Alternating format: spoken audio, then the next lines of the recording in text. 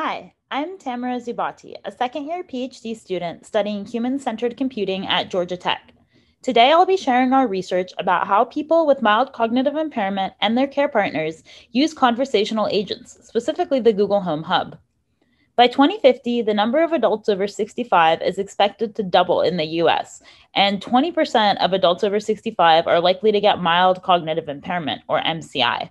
MCI is an intermediate stage between the expected cognitive decline of normal aging and the more pronounced decline of dementia. Our research is a part of the Cognitive Empowerment Program, a collaboration between Georgia Tech and Emory, which strives to empower people with MCI through lifestyle interventions, interactive technologies, therapeutics, and research collaborations. In the program, we refer to people with MCI as members of the program rather than as patients. Our motivation for conducting this study was that we may support the daily lives of older adults with MCI and their care partners. In this project, we deployed 10 Google Homes to 9 Dyads composed of older adults with MCI and their care partners, and 1 older adult with MCI who was living alone. We analyzed 10 weeks of usage logs, interviewed the Dyads to contextualize their experiences, and conducted individual surveys to understand attitudes and preferences for automated assistance. Over 10 weeks and across 10 homes, we recorded nearly 4,000 interactions over the domains of information foraging, coordination, entertainment, and home automation. Use by care partners was, on average, twice as high compared to their partners with MCI. During our interviews, we were able to better understand the experiences of participants using the Google Home Hubs in context. Across all the interviews, the following themes emerged. First, empowering Dyads means empowering both the member and the care partner, and empowerment means different things to each of them. In fact, we dug deeper into how exactly conversational agents were empowering. Members who used the Google Home Hubs got information about the world around them without needing to use their cell phone or computer. Some were even able to set safety alarms, such as in this example, where one member was able to set a reminder for herself to turn off the stove, which was previously a source of fear for her. Beyond utility, conversational agents empower easy access to fun entertainment such as music, podcasts, jokes, games, YouTube videos, and news, which were popular uses of the Google Home Hub. Finally, for our care partners, the empowerment comes in the form of another entity which can field questions and provide support for daily routines. The second theme we uncover is that care partners' engagement and effort strongly predicts members' level of success.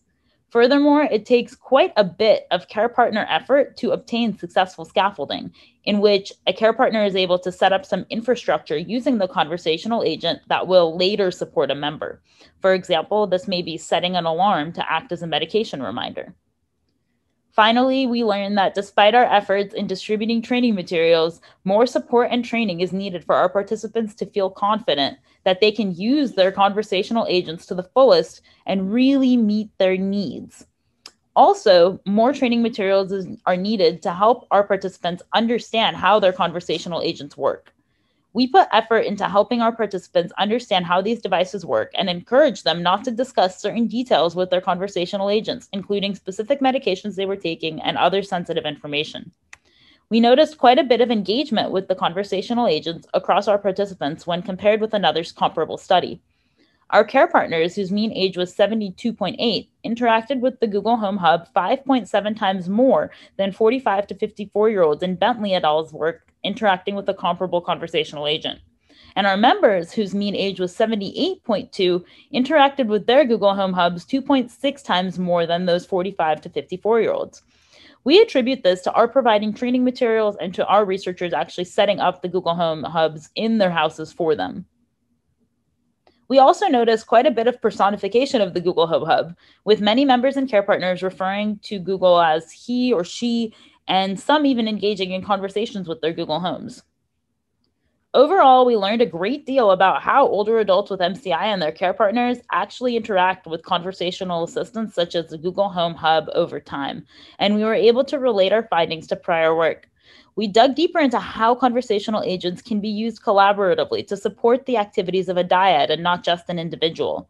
And finally, we identified key design implications based on the needs and attitudes of our participants, which we are now using to guide our current and future work. Thank you very much, and I look forward to answering your questions.